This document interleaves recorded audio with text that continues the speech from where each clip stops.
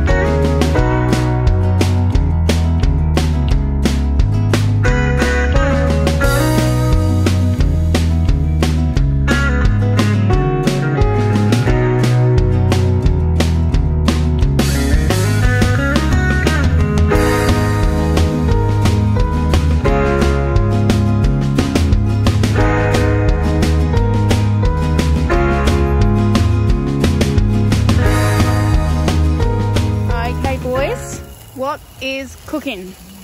Lots of things. A lot of kebabs. Kebabs. Sweet and sour kebabs. And peanut satay Malaysian kebabs. Yum. It's gonna work. I reckon we can go a bit longer.